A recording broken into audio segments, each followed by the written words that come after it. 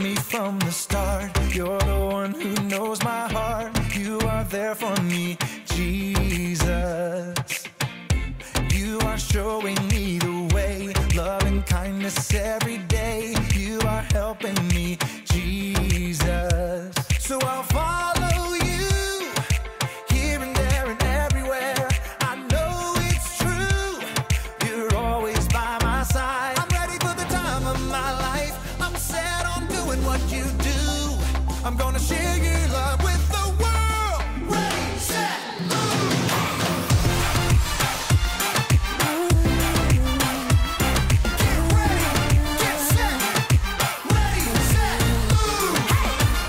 You've been with me from the start. You're the one who knows my heart. You are there for me, Jesus.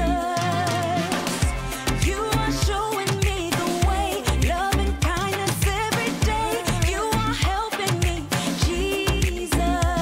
So I'll follow you, here and there and everywhere. I know it's true, you're always by my side. I'm ready for the time of my life. I'm set on doing what you do. I'm gonna share your love with the world. Ready, set, move. Hey. Get set, ready, set, move.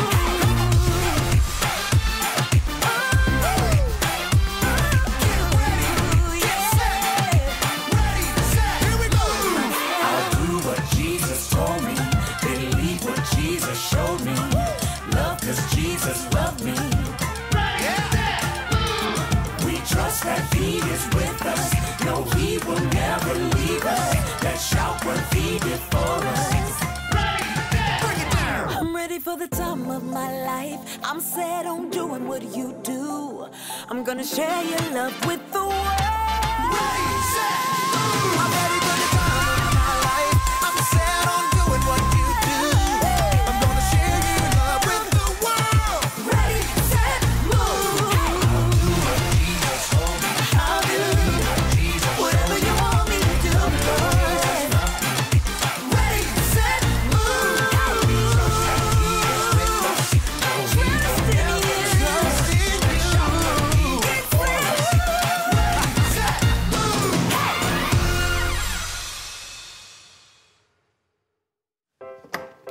Hey there, welcome to Story Lab. This week we're talking about faith while we take a look at the story of someone who was introduced to a pretty unusual menu.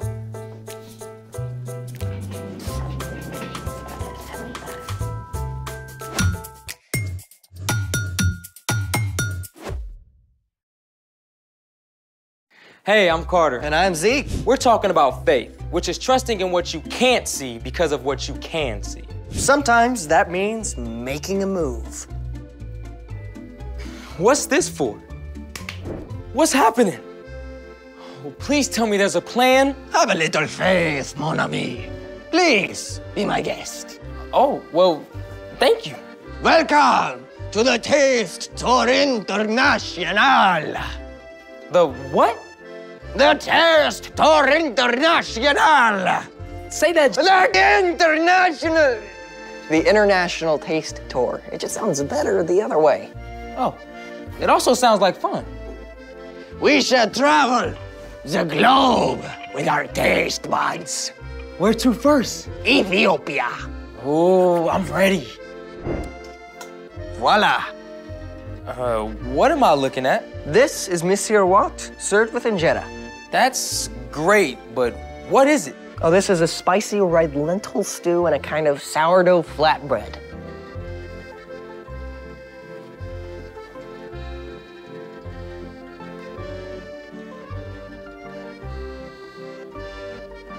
You know, the server doesn't usually steal food off the diner's plate. Try some. May I have a fork? Well, the bread is the eating utensil. Less dishes to wash that way.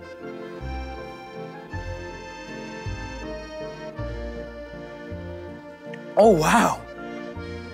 So much flavor. This is really good. Amaseganalo. What? Oh, that just means thank you in Amharic. That's what they speak in Ethiopia. I need more. What's up next? Turkey. That's not a very adventurous food. Not the bird. Oh, the country. Voila. Wait, I know what this is. Baka. Baklava. Layers of phyllo pastry stuffed full of nuts and dripping with honey.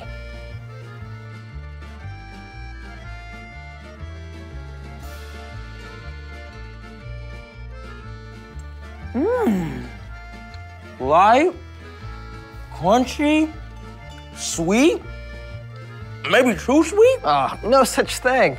Here, don't forget the Turkish coffee.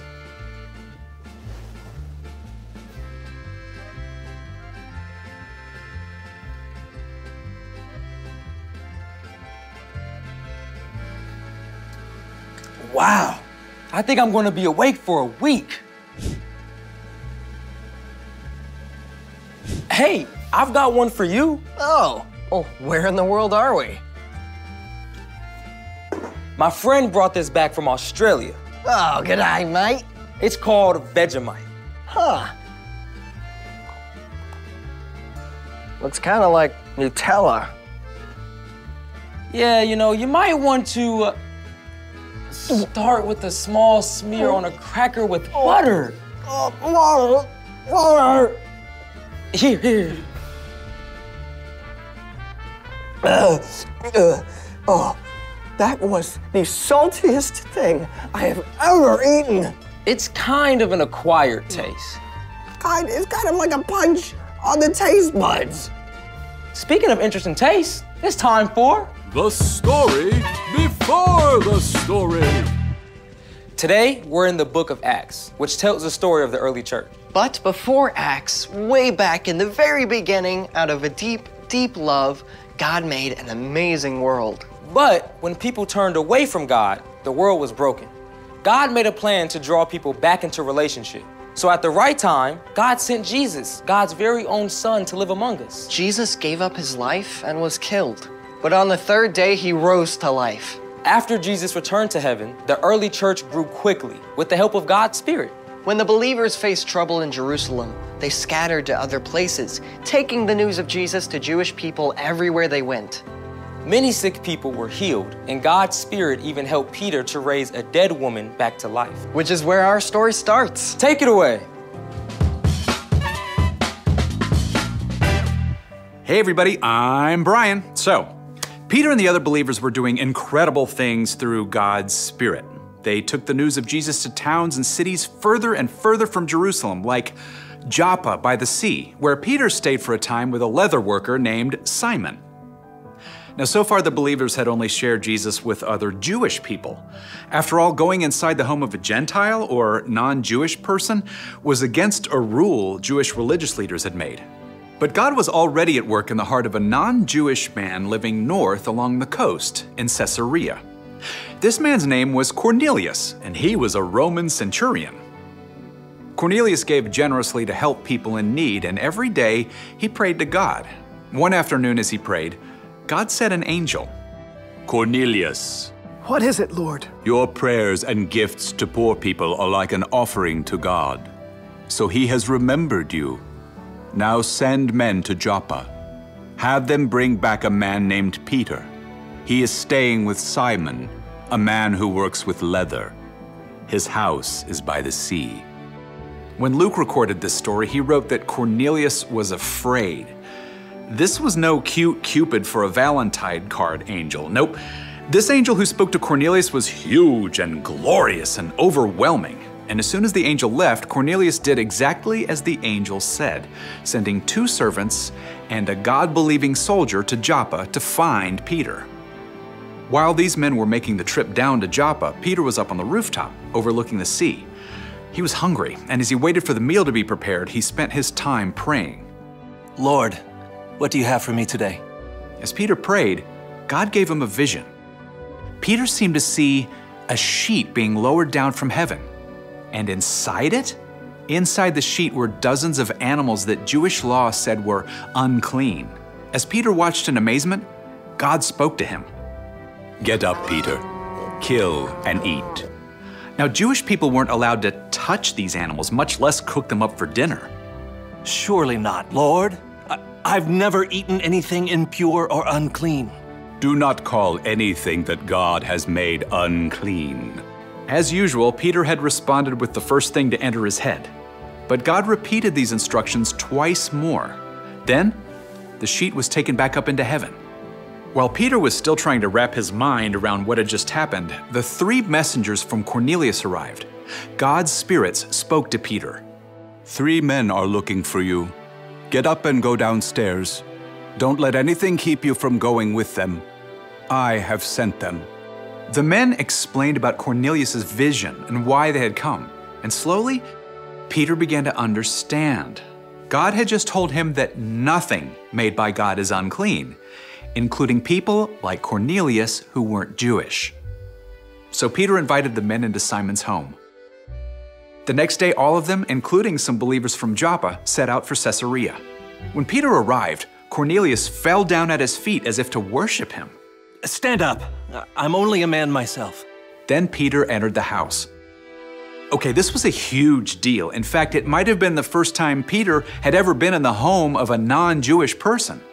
Cornelius had invited all his relatives and friends to hear Peter. You know that it is against our law for a Jew to enter a Gentile home. But God has shown me that I should not say anyone is not pure and clean. So when you sent for me, I came without asking any questions. May I ask why you sent for me? Cornelius explained the entire story of his vision and finished. Now we are all here, and God is here with us. We are ready to listen to everything the Lord has commanded you to tell us. I now realize how true it is that God treats everyone the same. He accepts people from every nation. He accepts anyone who has respect for him and does what is right. Peter shared the story of Jesus and how God had promised that the whole world would be saved through Jesus. All the prophets tell about him. They say that all who believe in him have their sins forgiven through his name. While Peter was still speaking, God's Spirit came and filled everyone who was listening. They began to speak in new languages and praise God. This was God's way of making it extra clear that Jesus was for these non-Jewish people too. Surely no one can keep these people from being baptized with water. They have received the Holy Spirit just as we have. All of Cornelius' family and friends were baptized, and Peter stayed with them for several days, continuing to share the amazing story of Jesus. The end. It's like how Jesus told his disciples to share the good news with the whole world. They just hadn't quite understood yet that Jesus meant everyone. So, what's our part in the story? Well, just like Peter, we have certain ways that we have always seen the world and the people around us, and it's so easy to put these people into boxes. People who are different from us. People who annoy us. People we just don't understand. Yeah, what we're tempted to do is just ignore these people, right? Or judge them for not being more like us. But when you choose to follow Jesus, he gives you new vision. You realize that every single person is made in God's image and is incredibly valuable. And they deserve to hear about Jesus too. That's right. Jesus can help you look past categories and labels. So this week, pay attention to how you see people. When you talk with someone, remind yourself that this person you're talking to is made in God's image. Someone Jesus loves deeply. You can even tell them if you get the chance. Yeah, I think you got it. See you next time. So, here's the thing. God can change the way you see others. Which is pretty incredible. Want to try again? In a weird way, I do.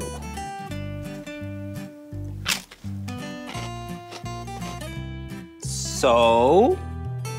My taste buds are still considering, but much better. Thanks for joining us in the Story Lab. See you next time. How was it? Terrible. You want a piece? Nah. No, come on. We'll get you a nice... No, Z, I really already ate. Nice. I already ate.